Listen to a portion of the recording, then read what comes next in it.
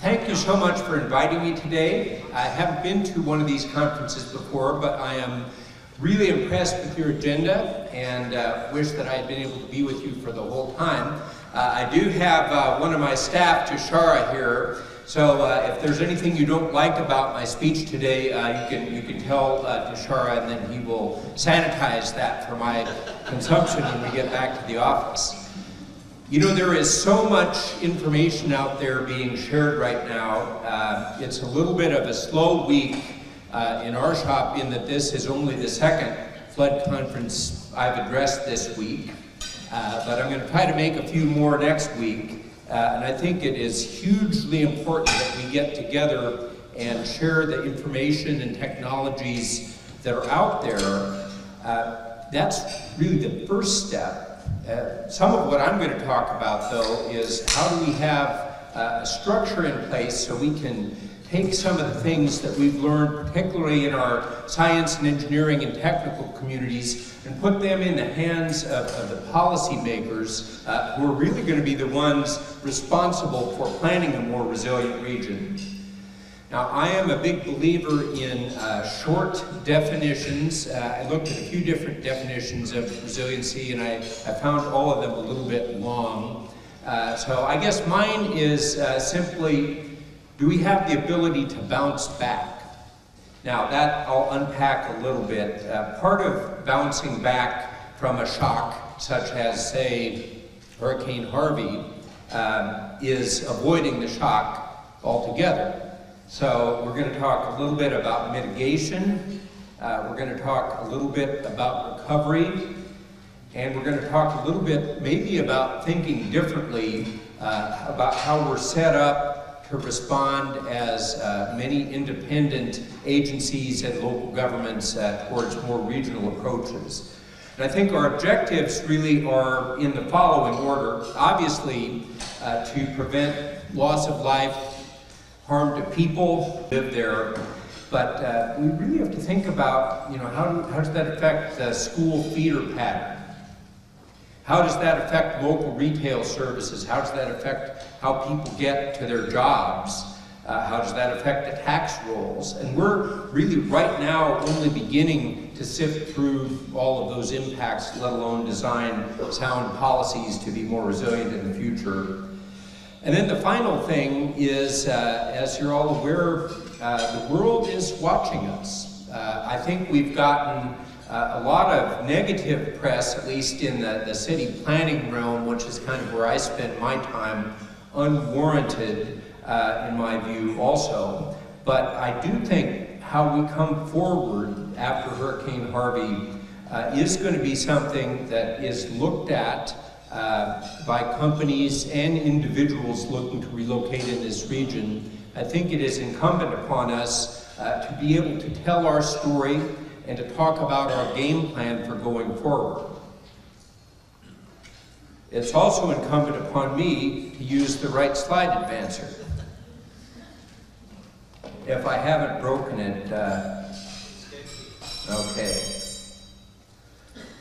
So, Houston-Galveston Area Council, as was mentioned, is a council of governments. We are a voluntary association of 13 counties and 134 cities. Technically, we are a political subdivision of the state of Texas, which means we can receive certain grants and perform certain actions, but it's important for me to note we don't tax and we don't regulate.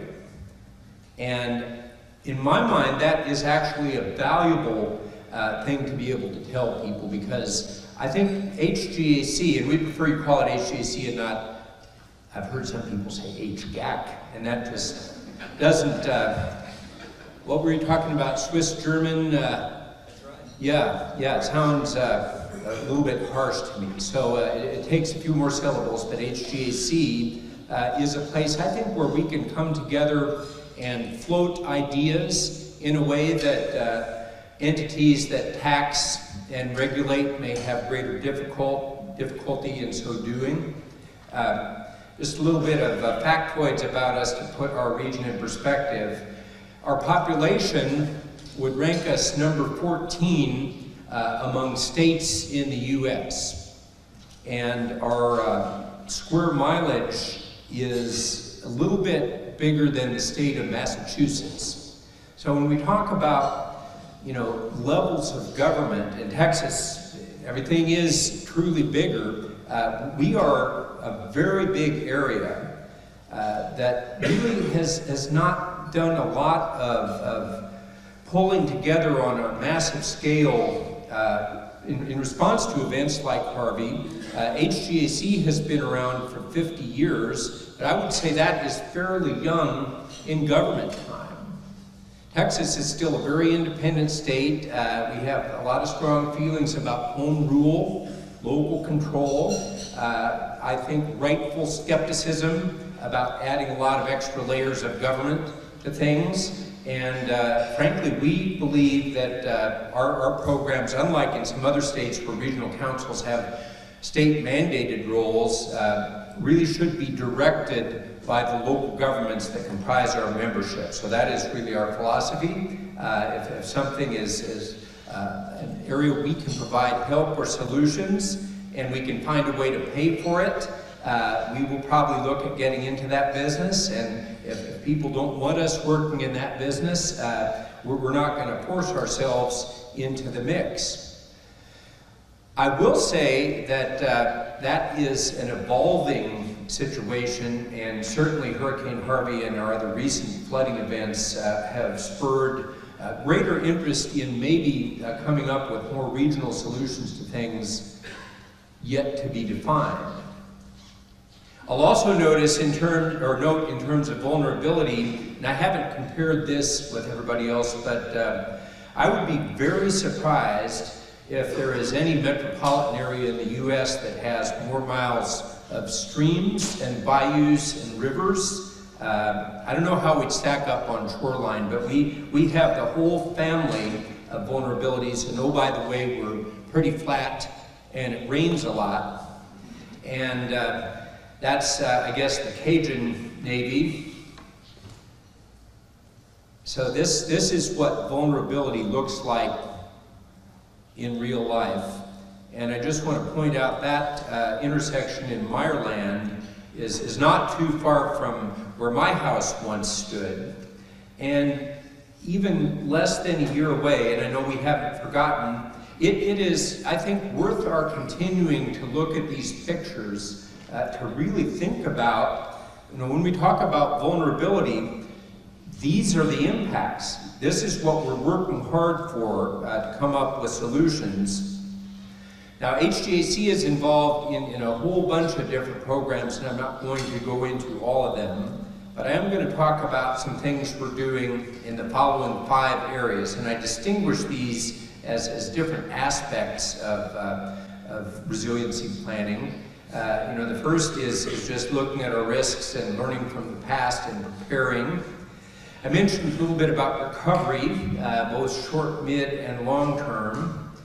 Mitigation, how do we avoid the shock rather than withstanding it. Resiliency, I'll lift out of that, even though these are subsumed within it a little bit later near the end of the presentation. And then, as I see you focused on a lot in this conference, what are the data and tools that we can inform our decisions with in all these areas? So in terms of preparedness, I think a couple of the most important things we've worked on are evacuation planning, and particularly looking at evacuating vulnerable individuals such as the elderly, low-income populations, households that don't have access to a vehicle, maybe don't have access to the internet, or are more difficult to communicate and make sure are out of harm's way. In addition to my department, the Houston-Galveston Area Council is also what's called the Metropolitan Planning Organization for the region, and that means that we coordinate transportation planning with TxDOT, Harris County Toll Road, all the local governments, and we in fact distribute certain categories of the federal transportation funds to projects that are submitted by all those entities and more. And so we've been working to make sure that we have a good regional evacuation plan in place and then that as shared out to the community, and particularly in those populations that we feel are at risk of being stranded in the event of the need for an evacuation. Recovery is something that I'm spending a lot of time working on right now. One of the things that regional councils and HGC in particular are, I think, very good at is aggregating and disaggregating different funding sources. So post-Hurricane Rita and post-Ike and now post-Harvey, we have been tasked with administering some of the housing programs, particularly for some of our smaller jurisdictions. Houston and Harris County, Fort Bend County, some of the others have large staffs that are conversant in big federal grants and administering housing programs. Some of our other smaller counties and cities don't have these resources. So in the case of Rita and Ike, we actually administered the housing rehabilitation and repair programs outside of Houston and partially in Harris County.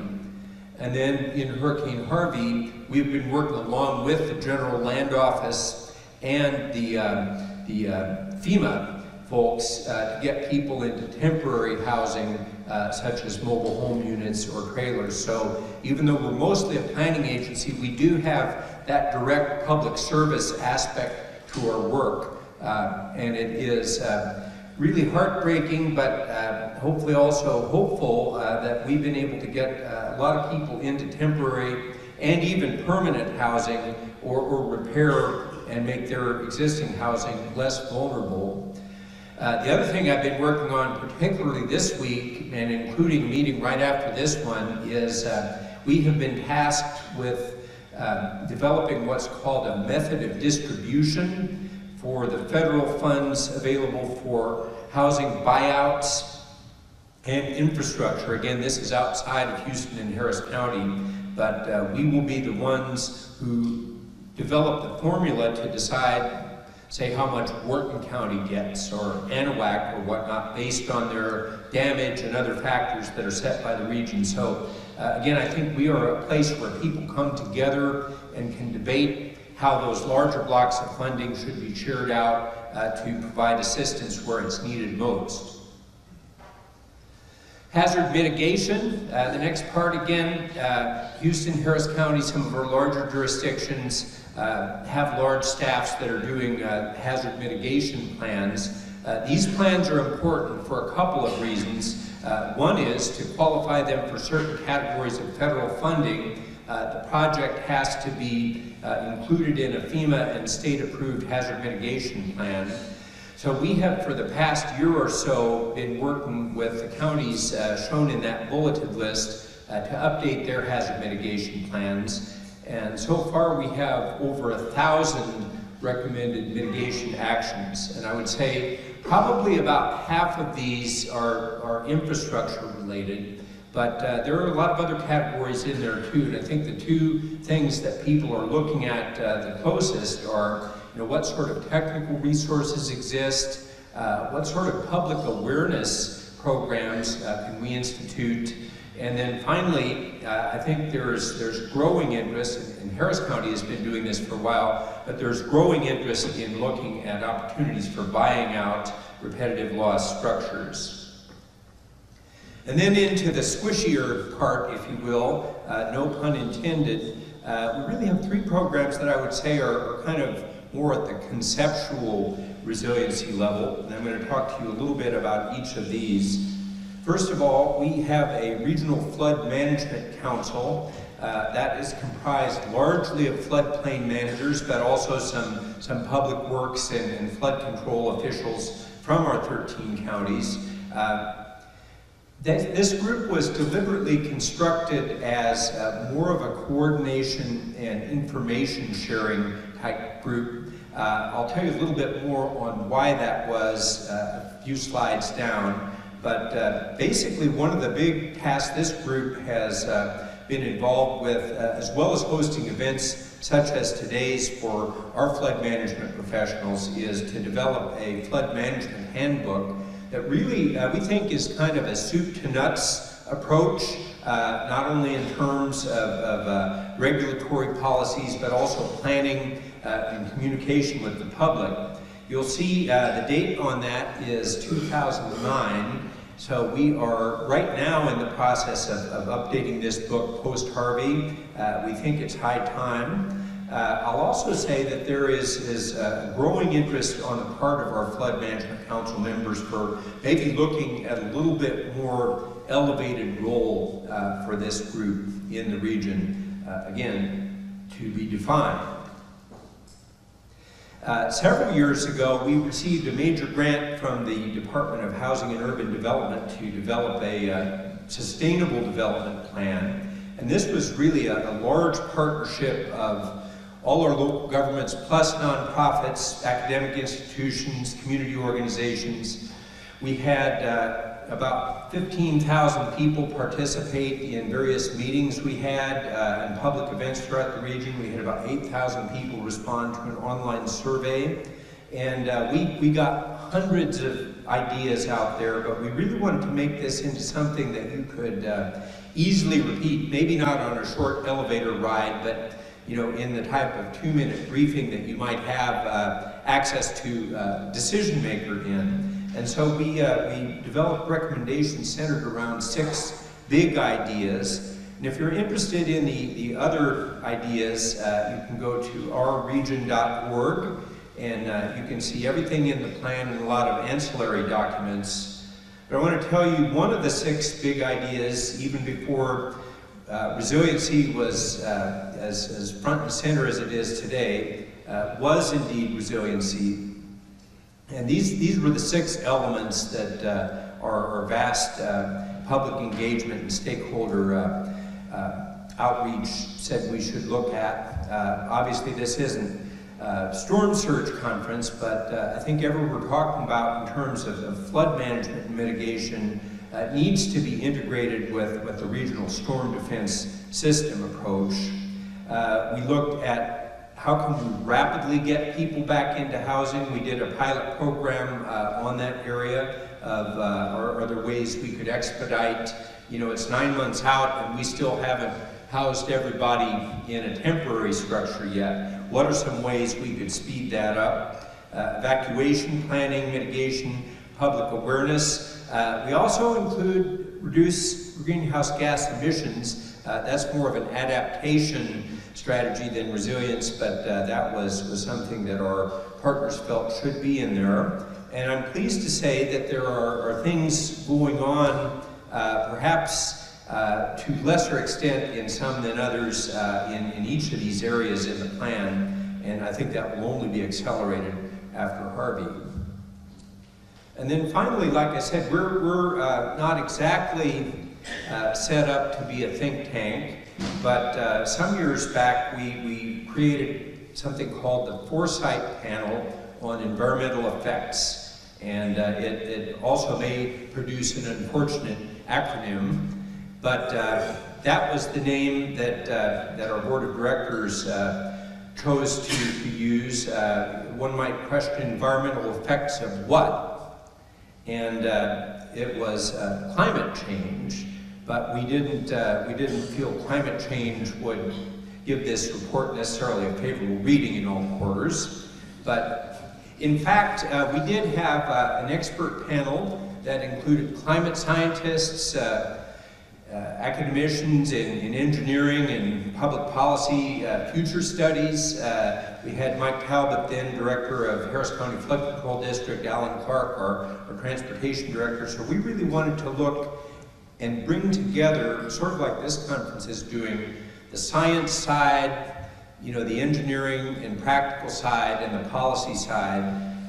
Look at the assumptions, look at some, what I would characterize as bathtub GIS vulnerabilities, and come up with some general recommendations for local governments that could be adaptation and mitigation measures. We're also thinking it might be high time to update this report post-Harvey as well. Now, I saw a little bit of the presentation just preceding mine, and I have map envy coming on. But I think one of the important roles that HGAC plays is really a data clearinghouse. So all the cool products that you all are looking at today can be served out to our member governments and decision makers in one centralized source. So I'm very proud of the fact that right after Harvey, we were able to put up a lot of different data sources, and we use ArcGIS and really wanted to make these sources come alive so that they could be user-defined geography and queries. I'm going to just show you a few demos of this. This is Harvey flooding against vulnerable populations. And again, if you go onto this interface, you can turn on and off different map layers. You can zoom in. And really our idea is to take this out of, no offense to Shara, take this out of the GIS specialists at HGAC's hands and put it into your hands, even if you don't have GIS or a lot of acumen in that area. Here's just another one showing severity of damage and rainfall amounts. I just picked those out because the colors contrasted nicely, but you can turn on any different number of these, and you can also do some specific queries. So for example, if you wanted to look individually at population in an area that had a high number of claims, you could click on that zone and find the population and some demographic information on it as well. And I have learned over the years that I'm not as brave as the prior speaker in terms of doing live demos, but you can also do user-defined geography and summaries of this information. You know, we too have, I think, some pretty good aerial imagery, and you can overlay floodplain, floodway data, look at buildings. We looked at the post-Harvey aerial imagery, and I kind of like the cool 3D view there. But we didn't want to be too directive in terms of putting this up in any given format. We just wanted to get it out there as fast as we could. And we'd be very interested if you want to communicate with me later on anything you'd like us to share on the website. The other thing we would really like you to do is play around with these tools. The only way we get better, we're not web designers by training, we're planners and GIS analysts, but we'd like to see what real users think of the features and the functionality and the user friendliness. So it's really going to be a wiki system. We benefit by your corrections of our mistakes and maybe short-sightedness in terms of how it be used. Just a couple other things. This is one of Tushara's projects looking at impervious cover. This was for a forestry project we did a couple years ago. Oh, okay, I guess that's my last data slide, so now I can get away from my envy and get into my big picture closing remarks. I talked before about, we're still kind of living into this idea of regional approaches to things. I was at a conference one time, I was telling Cheryl, and the speaker said, if what you're doing isn't hard, it probably isn't regional planning. So dealing with almost 150 municipal jurisdictions, 13 counties, I've heard different figures on municipal utility districts, but let's say 750 to 1,000, plus a myriad of state agencies, navigation districts, et cetera, et cetera. I think people are a little bit leery of lots of other broad regional government programs. The other thing, though, is we don't really have the capability to do, I would say, planning with direct implementation power attached to it for flood management. And this is a map of the major drainage basins in our region, and I'm just going to say that we might want to take a look at, and whether HGAC is the lead, or maybe the state water planning groups, or maybe some newly created entity, we might want to take a look at some sort of limited purpose planning and implementation functions that could be handled at the watershed or basin level. It just seems like it might be time to adjust our thinking to that. You know, even if you take some of these basins, you might be dealing with 50+ jurisdictions, but it's a place to start, and we're going to keep trying to further that dialogue among our member governments. Next thing I'd like us to think about, and it's a buzzword, but I think it's an apt buzzword, is, you know, let's look at this holistically. And I don't want to suggest that we're not already doing a good job of coordination at federal, state, regional, and local level, but it kind of becomes like 3D chess. You've got all these levels of entities that design and fund projects. And then you've got to also take a look at, gee, what if the next time, you know, we did a major freeway widening or some other sort of infrastructure project, we looked at floodwater conveyance just as a part of that, not just mitigating for the project, but really linking that up with some of our flood management needs. You know, what if we tried to get a little bit more standardization of, dare I say, development policy on things like retention and elevation and some of the other requirements that are placed within these watersheds. And then finally, you know, we spent, almost embarrassed to say, we spent over $1 million on public outreach for that Our Great Region plan. It wasn't nearly enough. So when people talk about public awareness, I think it's great, all these small-scale things we're doing. We're almost as big as the state of Washington, state of Arizona. Land area is bigger than the state of Massachusetts. I mean, if we really want to do public awareness in this region, it's going to cost money. If you really want to get to people, we need to be thinking a lot bigger.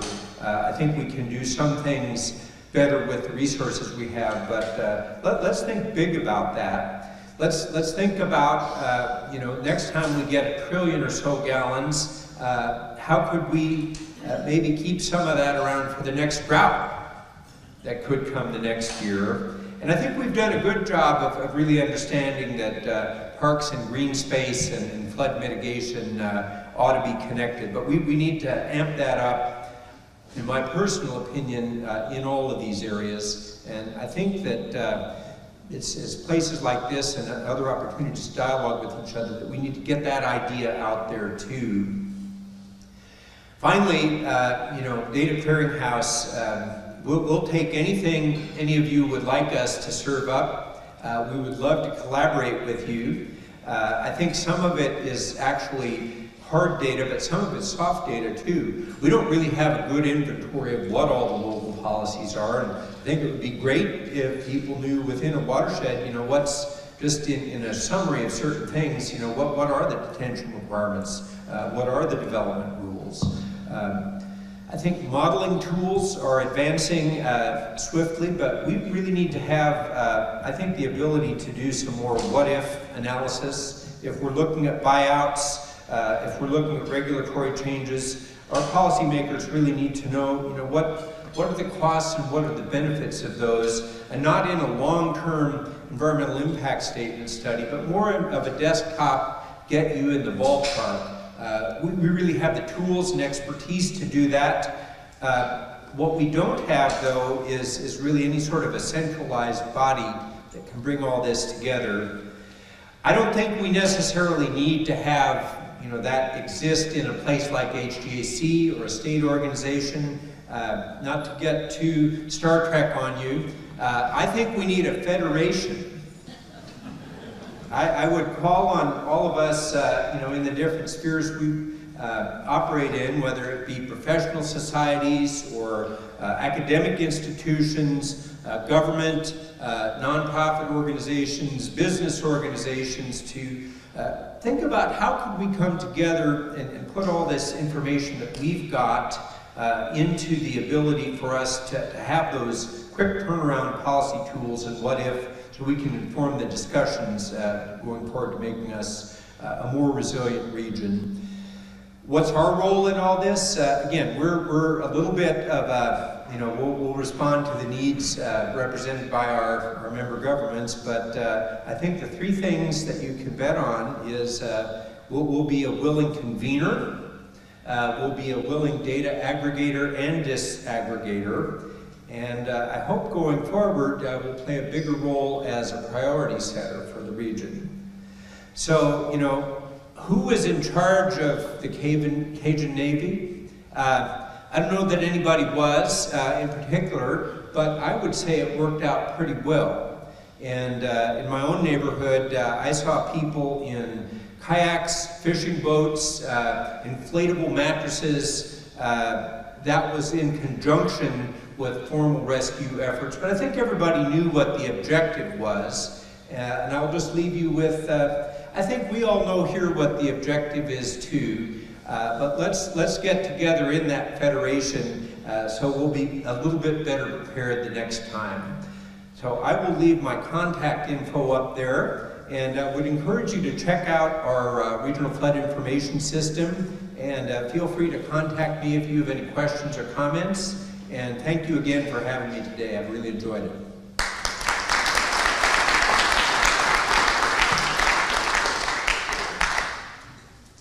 So we have time for questions. Yeah. Time for easy questions. We have time for easy questions. Easy question? Yes.